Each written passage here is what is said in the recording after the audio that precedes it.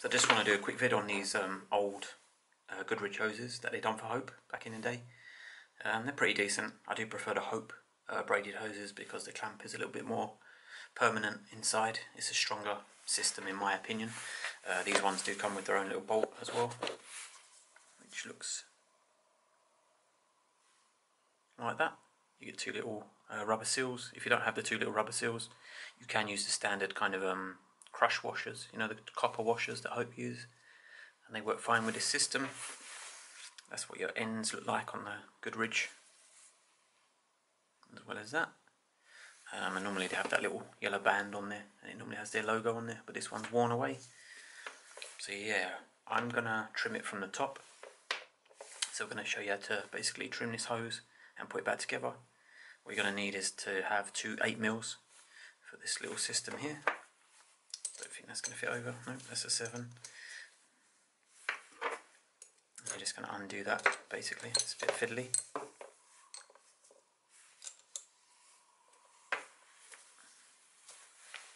And what that's doing is it's actually unscrewing a thread.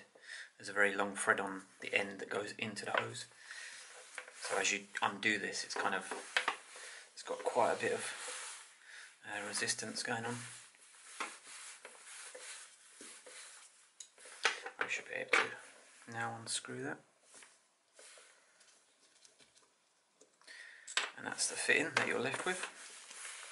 As you can see, it's just a piece of metal that's got a long thread on there, and that basically digs and threads into the inside of the hose. And then this bigger bit of thread up here goes onto the shroud, as you would call it, which is this bit. There's a little bit of thread in there, and that goes onto there. So essentially, just pull that off, and then what you're going to do. I don't want to actually trim this hose because I've already kind of measured this out, and this one will go up for sale, so I don't really want to adjust it and redo it. So you would take a decent pair of cutters, something like this, because they're braided hoses, you're not going to be able to cut them with normal kind of soft tools, and you would just essentially cut that hose to the length that you wanted. And then in order to get this shroud back on, you would have to trim up the end of the hose like this. Potentially you could get it over this plastic bit. You wouldn't have to trim the hose, but it's a lot easier if you do trim the hose. And then all you do is you just slide that shroud on. You might find that bits of the braided hose have started to fray. So the kind of quicker you do this, the better, really. So we're just going to get that on, and that just pushes on. Oh, the other thing is as well, when you do cut this hose, you might flatten it. So what you want to do is just grab a pair of pliers or something and try and make sure that it's nice and round. You also might want to get like a flat end screwdriver and just open that up a little bit. I use this tiny little flat end, and I just basically done that in there just to open it a bit so that you can get the kind of start of the thread in there. So yeah, you're going to pop your shroud back on. Try and avoid bits of frayed metal.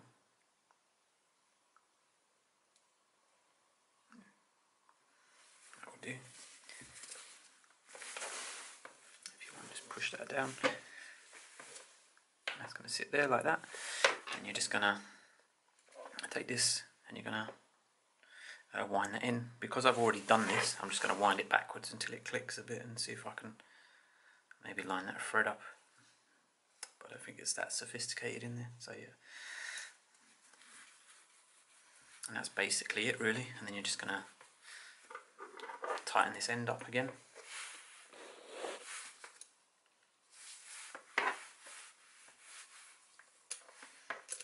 And they normally kind of butt up to each other, so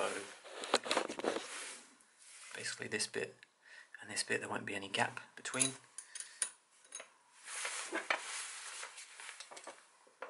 I don't know why I'm using this, I've got a ring ratchet which would make things a bit easier. Oh yeah, use the open end of the spanner, because if you do kind of not, say these two are not aligned, you won't get this spanner off, because you'll get to here and you'll hit the other bolt and this bit will be kind of twisted. So yeah, use the open end of the spanner on the back one.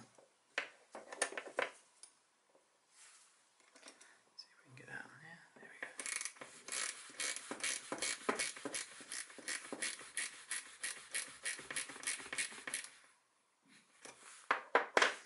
That's it really. So that's your Goodridge braided hose, and just make sure it's clamped on there.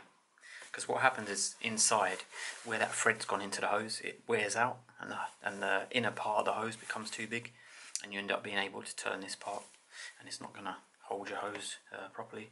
What's great about these is how quick and easy it is to do.